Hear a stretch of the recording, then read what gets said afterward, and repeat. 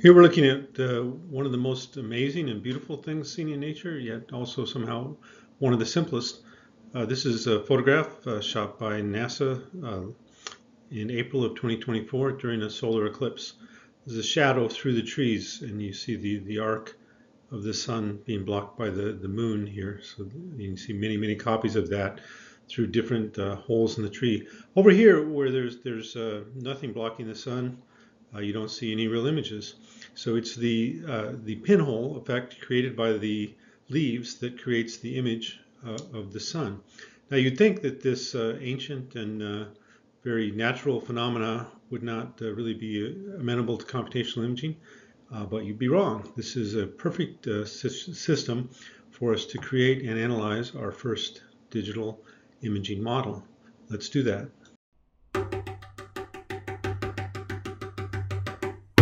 Computational imaging. Episode 20, Pinhole Imaging. All right, let's start talking about optical system design.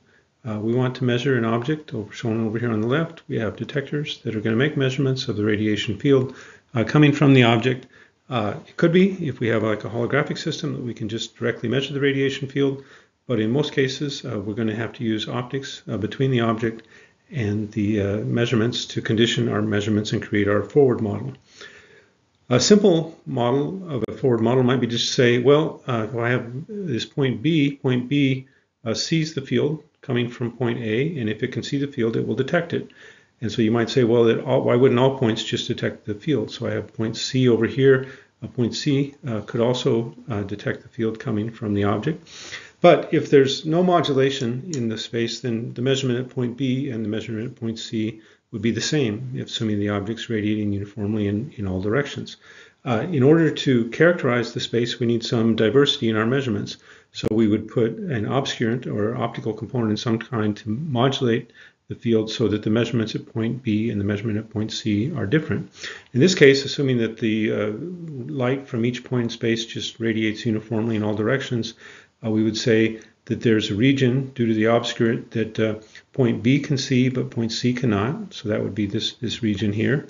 And then there's a region that point C can see that point B cannot, which would be this region. And then there's a region that's observed by both points B and C. So then the measurements in this system at point B would be the sum of the field from the region that point B can see but point C cannot, and the region that point B and point C can see. And similarly, point C sees all the regions that it can see.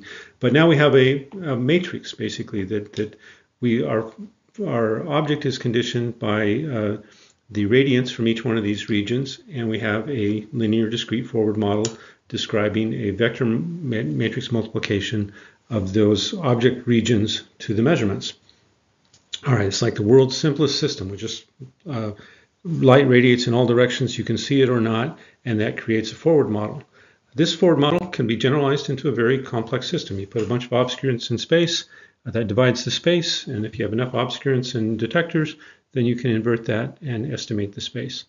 Simple system is discussed in the reference linked here. That system is actually sufficiently complex to create all kinds of interesting processing issues, and then there'd be all kinds of issues about what would the ideal distribution of obscurants be. It's a complicated enough problem that we're going to leave it for a later discussion in our series of videos. And we often do in these kind of complicated situations, step back to the simplest possible system. What if there's only one pinhole, and so we can get an impulse response of a point in space and create an image? So this is the famous pinhole camera or camera obscura. We're observing an object at range Z on a detection screen at range D behind a pinhole. And if light from the object can get through the pinhole, then we detect it here on the output plane. Otherwise, it's going to be blocked by the screen. So we can create a forward model for this relatively simple system. And let's begin by describing the pinhole. Let's say that it's a circular pinhole, so that the transmittance of the function is defined by this circ function, that if the radius is less than 0.5, then the transmittance of the circ function is 1. And if it's greater than 0.5, the transmittance is 0. So now we can describe visibility for points in space through this pinhole. If we want to consider the visibility of point x, y in the object plane with point x prime, y prime in the measurement plane, the visibility is 1 if the ray projected from x, y to x prime, y prime goes through the pinhole, which means that its intersection point in the measurement plane lies within the radius of the projected pinhole. The size of the pinhole increases due to this angular projection by the factor 1 plus d over z in going from the pinhole to the measurement plane. So this is our visibility between those points, and then we can describe that using the circ function in this form. So the visibility between the points x, y in the object plane, x prime, y prime in the measurement plane is the scaled version of the circ function as shown here with this adjusted radius due to the projection of the pinhole. So that gives us now our first forward model for an imaging system, that the measurement data is the integral of the object distribution against the visibility function as the impulse response for the pinhole camera. Now, so that's a computational imaging system. We have a computational model for how the pinhole camera behaves. In the next lecture, we'll turn it into a discrete model, but for now we can analyze characteristics of this model and evaluate this as an imaging system. Now, we need to jump ahead a little bit in our narrative here and mention something that will come up in chapter 5. Let's suppose we have this pinhole of diameter A. We've seen that the rays coming through it project a pattern, and the shadow of the pattern will have this width A times 1 plus d over z. So that's this term. But if we actually imagine that this is a wave coming here, the wave will diffract at the pinhole, and the diffraction will increase the size of the shadow.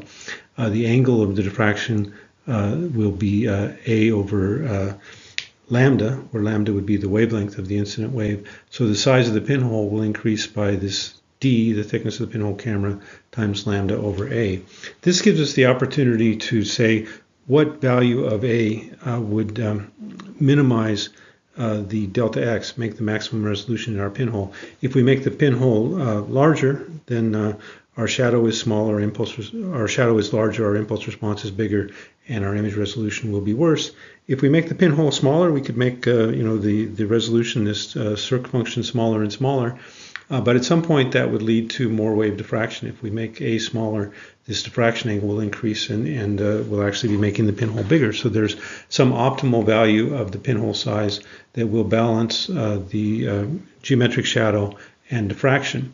To find that, we would take the derivative of delta x with respect to A, which would give us this 1 plus d over z minus d lambda over A squared. Now we could solve this very simple equation for A squared, but one thing we could note is that in most cases d over z will be much less than 1, that the pinhole camera is much thinner than the range to the object. So if we set that to 0 and solve for the optimal value of A, we get that A is equal to the square root of d, the thickness of the pinhole camera, times lambda, where lambda is the wavelength of the illuminating wave. And substitute this in, we get the minimum size of the shadow of the pinhole is going to be 2 times square root of d times lambda. Now, so that's the width of the impulse response, and we've seen that we can beat that, right? That if we use a advanced maximum likelihood estimator, we can estimate a position of an object to better than the width of the impulse response. That's certainly true, and that kind of image resolution could beat the width of the impulse response, but it beats it by a constant factor. So the width of the impulse response is still a good measure of imager system performance. It's just that we recognize that an advanced estimator might do a little bit better than that. Okay, so this gives us an idea of the forward model of the pinhole and what its performance is going to be as an imaging system. Now, one thing, if we look at this forward model, there's this scale difference between the image space scale, which is going to be this in space x prime, and the object space, which is multiplied by d over z. So this minus d over z is the magnification of the image. The image is inverted relative to the object and scaled by d over z. And we've just seen that the approximate angular resolution we're going to have in imaging with a pinhole camera is going to be our delta x in the object space divided by the thickness of the pinhole camera. That would be the angle corresponding to delta x. And so if our delta x is 2 times square root of lambda d divided by d, our angular resolution is 2 times the square root of lambda d. So let's say that lambda is 1 micron, 10 to the minus 6 in meters. Let's say that d is 1 centimeter, so it'd be 10 to the minus 2. So then our delta theta would be somewhere around 20 milliradians. Okay, not bad. So that now human vision is somewhere in the region of 300 microradians. So you know, this is about a factor of 100 worse than human resolution, and that's because humans use lenses. So we could compare this pinhole camera with something we'll talk about in the future, which would be imaging with a camera and with a lens, and the lens, let's say, has a focal length f, so the thickness is going to be around f. We will find in the future that the angular resolution for this system goes like lambda over the thickness, lambda over f, basically.